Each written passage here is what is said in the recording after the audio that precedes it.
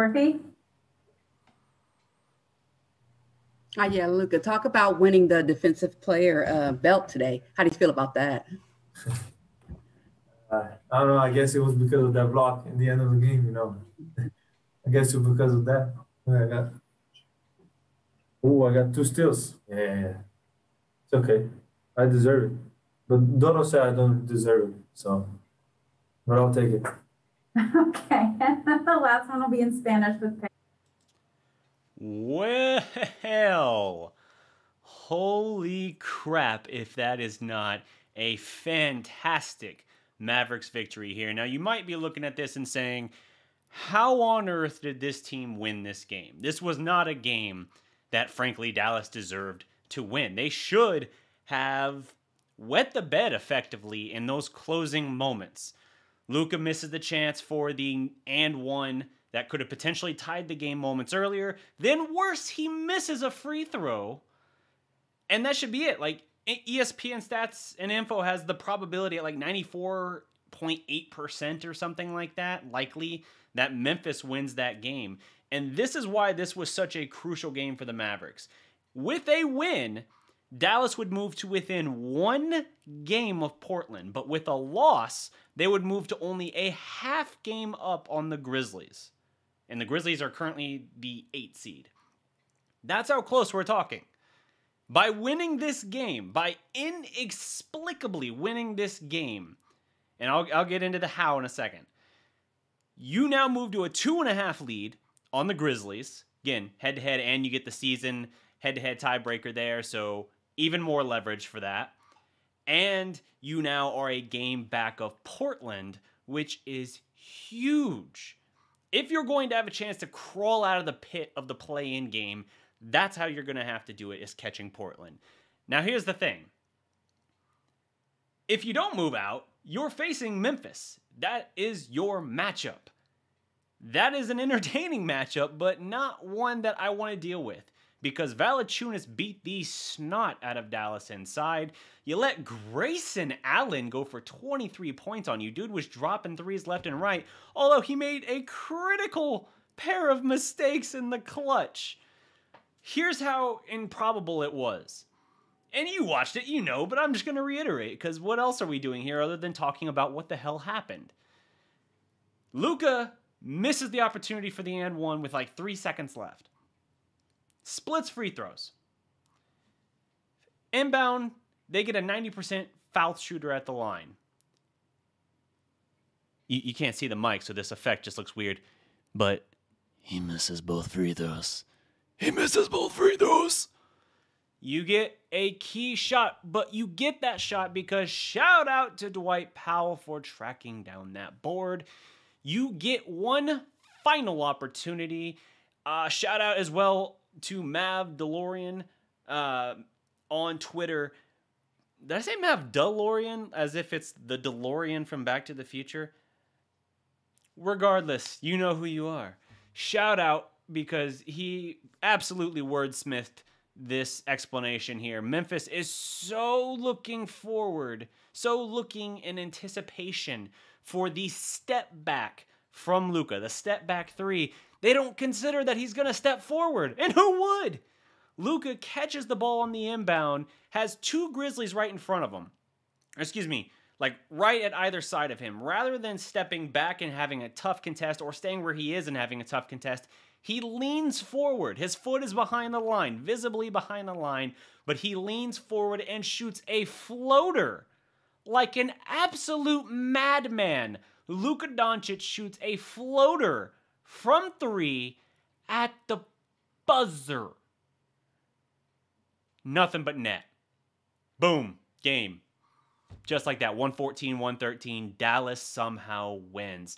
Grayson Allen switches off on Luka in transition, and hey, shout out as well to Dorian Finney-Smith. He's not setting a screen, but it's basically setting a screen. He's got his back to Grayson Allen. He's facing Luka, but he's just standing there basically shielding Grayson from having any additional effort at contesting the shot here. Again, Matt DeLorean on Twitter, the Nets, what am I saying? I'm flustered right now, even just recounting it hours later. the Grizzlies were so looking in anticipation for the step back, they didn't consider a step forward. And so Luka ices the game, a game Dallas should not have won, a game that Memphis really played well in. And Dallas gets out of there with a win. Luka was, 3 of 10 on threes in the game, and that counts as one? Like, incredible Luka magic here. That's what you have to be able to do, though. If you're not always going to have your A game, but think about what the narrative would have been today if Dallas had lost. 3 straight losses. You're now a half game up on the 8 seed. We would be in absolute panic mode right now. Instead, we find ourselves saying, you know what? That's a quality win, and sometimes it just takes a little bit of that weird juju to work in your favor to turn things around, because things started to slide a little bit between the end of that San Antonio game and then the 76er game where you pretty much got your teeth kicked in. So, yeah, things turn quickly in that regard, and now you find yourself within striking distance of the Trail Blazers. Really great stuff here. Portland is 31-23. Dallas is now 30-24. The Blazers have lost 2 straight. You got an opportunity. And Dallas has not been good in recent weeks at capitalizing on these opportunities. So it's crucial that you do when they're there. And they did. They did in this case because of absolute Luka magic. This shot is probably more memorable than even his overtime forcing one in Portland as a rookie. I really think it is. Like, not just because this one won the game and they lost that Portland one in overtime, but the difficulty and the oddity of it is just different. I know that one he's falling away and out of bounds. It's incredible. They're both incredible. But this is just a special, memorable shot. Set NBA Twitter on fire. You had everyone from LeBron James, Tyson Chandler, all these guys just like, oh my God, are you serious? Incredible. Luka ends the game with 29 points and 9 assists. Only 5 rebounds, a down night for him in that regard. KP chips in 21 and 6. 7 of 13 shooting from KP. I like the shot selection he's hunting down lately. I feel like he's on the right track in that regard. But it is odd he doesn't get more looks in the fourth quarter. I think that is still a little bit of an oddity that is worthy of examination. Speaking of examination, I need to confirm this. I don't remember Josh Richardson playing the fourth quarter. And we really might have to have a conversation about that because I had much higher hopes for Richardson when he came to Dallas. And in 27 minutes, he gives you 9 3-3 on 3 of 9 shooting. Not great, Bob. Not great. Meanwhile, having an impact off the bench for Dallas for the first time was J.J. Redick. 15 minutes, and he gives you 9 points, 3 of 4 shooting, all of which are threes. Hey, that's why we brought you here, bro. That's all we want. Give us threes. Give us threes. Richardson's not right now. Give us threes. Richardson went 1 of 3 for 3, so technically he gave you 1, but I digress. Hardaway Jr., 11 points, 5 of 11. I don't like when you're getting as many points as you're getting shots. Not that great. And, you know, Dodo didn't have a big game in terms of his point production, only 3 of 8 from the field, but I thought he had a really solid game as well. Hit a big 3 as well in that during Dallas's push in the fourth quarter, in which this game was odd for Dallas because there wasn't a lot of middle ground to their performance. It either seemed like they were playing well, even on the defensive end, or like it was just a bit unglued. A lot of easy baskets, a lot of uncontested looks for Memphis.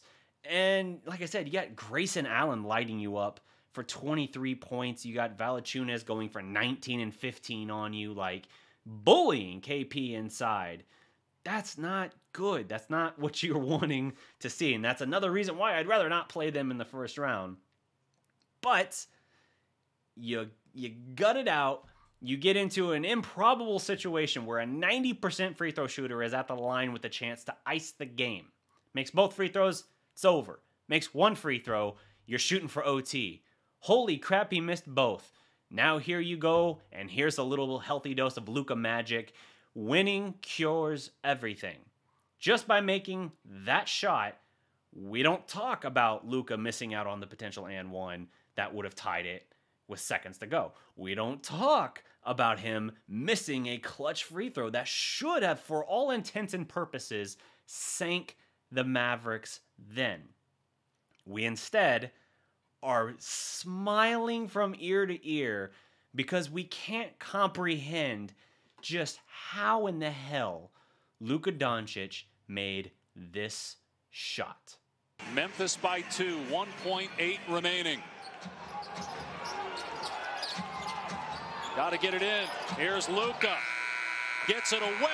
It's good! A Doncic dagger! He wins it three. As he was stumbling, he somehow got it to go. According to Mavs PR after the game on Twitter, this is Luka Doncic's 38th career game with 20 points, 20 plus points, 5 plus rebounds, 5 plus assists. Oh, you know what? I said career game. Not correct. 38th game with 20 plus, 5 plus, 5 plus assists this season, which is the most in the NBA ahead of now MVP by a mile front runner, Nikola Jokic. He has 37. So, yeah, there's a nice category where Luka's outpacing the guy that's probably going to win MVP this year. And Luka led the NBA last year in those kind of games, too, with 50. Imagine that.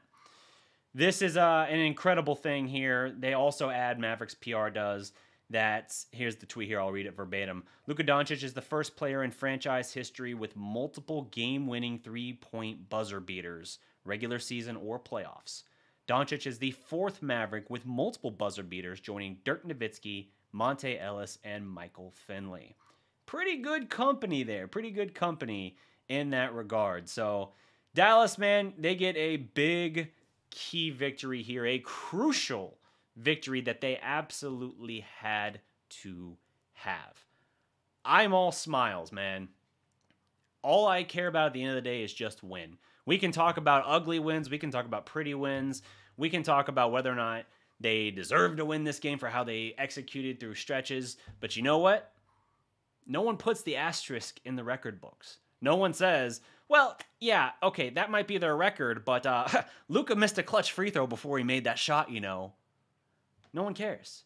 It's not recorded in the context. Like, yeah, you can go down and find like a game summary or something that mentions it, but it doesn't matter. What matters is simply win versus loss. This is a win that you're happy to have. It makes it all the sweeter knowing that you were able to steal victory from the jaws of defeat in the closing moments, because that was this team's probably greatest weakness last year. They could not perform in the clutch. Now, their defensive performance and defensive ranking in the clutch this year is still pretty bad. Tim McMahon had something on that. They ranked like 29th in the NBA when it comes to their defensive efficiency rating in crunch time. Not great, Bob. Not great. Somewhere, my intern Bob is running around. He's not here right now, and he's about to get fired like Jeffrey. Anyway, so somewhere, damn it, Bobby made me lose my train of thought. Regardless, you stole a victory. It makes it all the sweeter because we gave away a lot of those games. So to be able to take one back for ourselves and in such a key game in the season feels pretty good. Feels pretty good. So we'll see if they can build on it.